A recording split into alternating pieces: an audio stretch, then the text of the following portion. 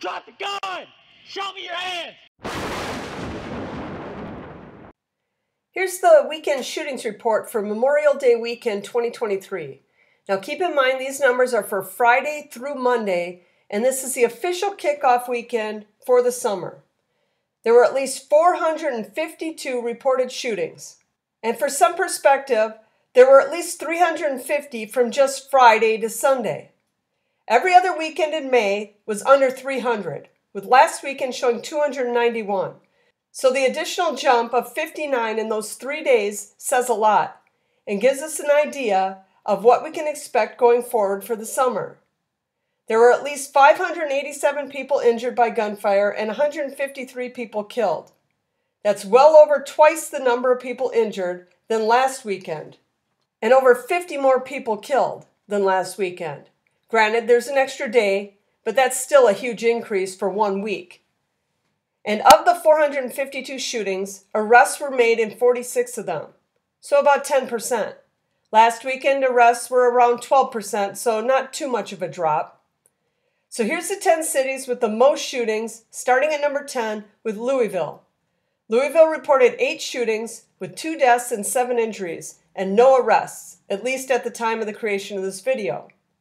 Number 9, Baltimore, 8 incidents, 1 killed and 11 injured, including a mass shooting, again, 0 arrests.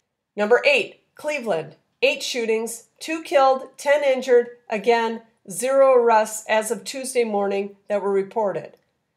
Number 7, Memphis, 9 incidents with 1 killed and 15 injured, including a mass shooting, and you guessed it, 0 arrests. Number 6, New York City, 10 incidents, 1 killed and 11 injured, again, no arrests.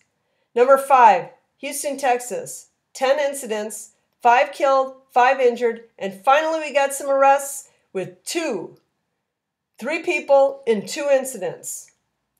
Number 4, Detroit recorded 11 incidents, 2 killed and 11 injured. And no shocker here, no arrests. Number 3, Milwaukee.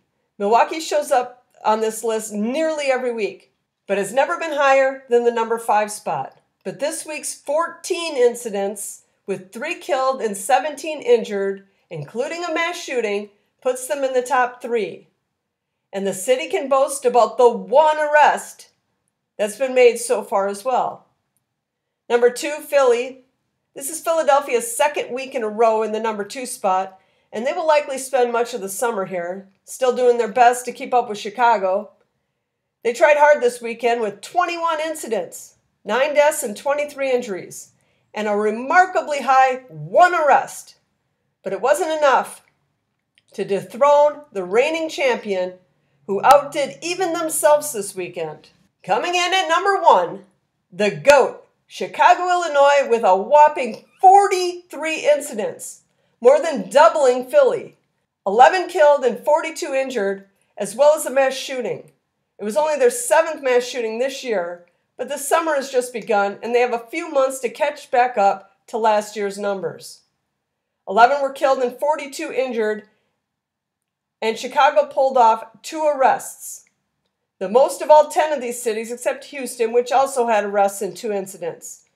Doing the math for you, 2 arrests in 43 shootings is less than 5%. Now, if you were a bad guy in Chicago and you knew there was less than 5% chance you'd be arrested, what would you be out doing on a holiday weekend?